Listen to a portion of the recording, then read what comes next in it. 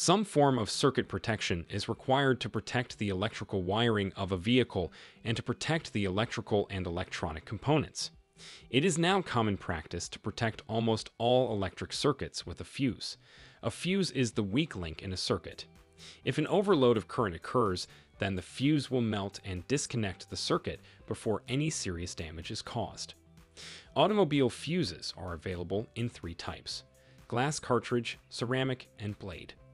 The blade type is now the most popular choice owing to its simple construction and reliability.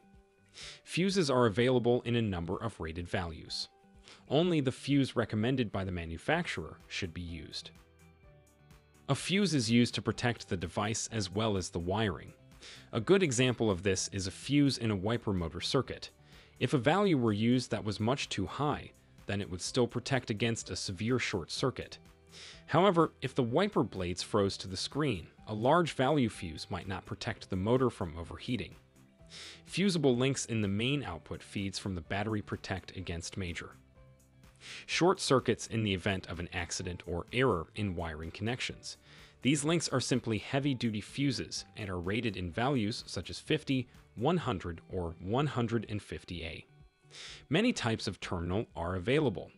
These have developed from early bullet-type connectors into the high-quality waterproof systems now in use. A popular choice for many years was the spade terminal. This is still a standard choice for connection to relays, for example, but is now losing ground to the smaller blade terminals. Circular multipin connectors are used in many cases. The pins vary in size from 1 to 5 millimeters. With any type of multipin connector, an offset slot or similar is used to prevent incorrect connection. Protection against corrosion of the connector is provided in a number of ways. Earlier methods included applying suitable grease to the pins to repel water. It is now more usual to use rubber seals to protect the terminals, although a small amount of contact lubricant can still be used.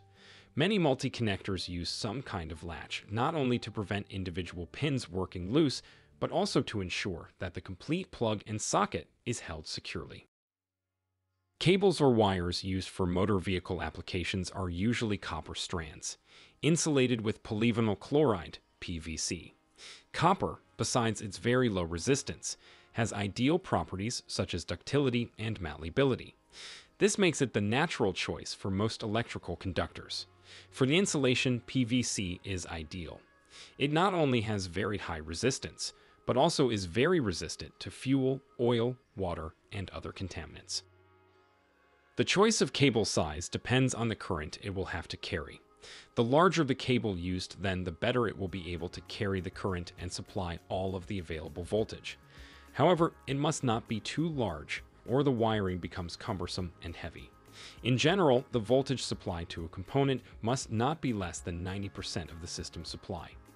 Cable is available in stock sizes, but a good rule of thumb guide is that one strand of 0.3 millimeters diameter wire will carry 0.5 safely. The selection of symbols shown in this picture is intended as a guide to some of those in use on circuit diagrams. Many manufacturers use their own variation.